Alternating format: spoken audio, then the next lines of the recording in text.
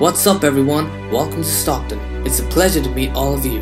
On this channel, we talk about stocks before they start blowing up, say goodbye to chasing stocks at all-time highs, and say hello to making some money. So if this sounds like something you want to take advantage of, then hit that beautiful subscribe button and like the video. Now let's get to it.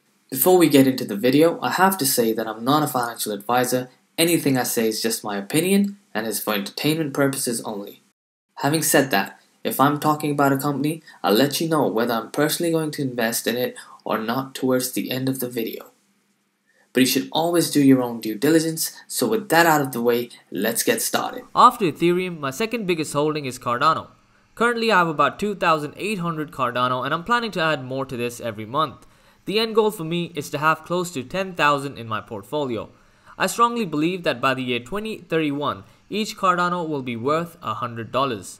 Which means at a current price of $1.60, a $10,000 investment could be worth over $500,000 in 10 years.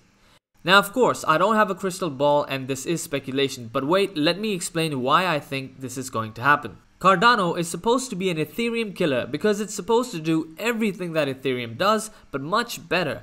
It also has the advantage of having a strong standing in the academic world. This is because everything that's implemented on Cardano is peer-reviewed by scientists all over the world. This means that although Cardano is slow to implement their product roadmap, the final product is of the best and highest quality. You see, if Bitcoin and Ethereum went through the same peer review process that Cardano is going through, they wouldn't face three major problems that they face today. These three major problems need to be solved for crypto to become an everyday staple.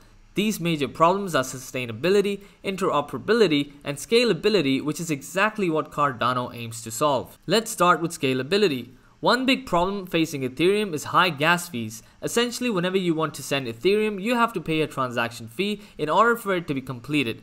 The average gas fee right now is more than $20, and some users have reported paying thousands in fees. While Cardano does have a fee, it's much cheaper than Ethereum. Could you imagine paying a minimum $20 fee on PayPal? The service wouldn't have survived for long if that were the case.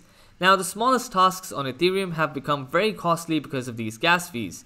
Ethereum aims to solve this problem with Ethereum 2.0, but for now Cardano is leading the charge through a revolutionary blockchain innovation called Proof of Stake. Next, let's talk about sustainability. A cryptocurrency must have a self-sustaining economic model for all of its stakeholders, and it must have a governance model with flexible and rigid protocols to incentivize all stakeholders. This model should prevent destructive hard forks which led to the birth of Ethereum Classic and Bitcoin Cash. Cardano is currently under the custody of IOHK, which handles the rapid development of the platform. Eventually, the goal is to make Cardano self-sustainable.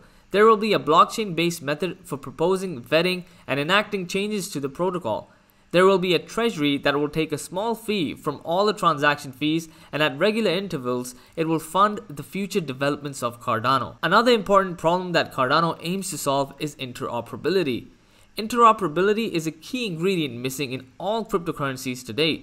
For the massive adoption of crypto to become a reality, cryptocurrencies must connect to other cryptocurrencies and the outside world. Banks and financial institutions are seeking interest in crypto, but one major roadblock is interoperability. There should not be a single cryptocurrency to rule them all. Each project has its own principles, solutions, and philosophy. Cardano recognizes these issues and is working on the solution. Cardano is also working on an ERC20 converter, which would facilitate the transfer of tokens from the Ethereum network to the Cardano network.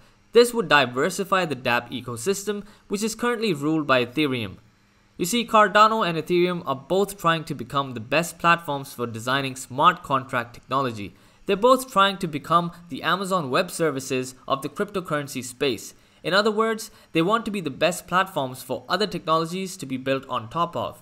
And given how Cardano is solving a lot of the issues that Ethereum is currently facing, there is a good chance that it emerges as the victor in this scenario.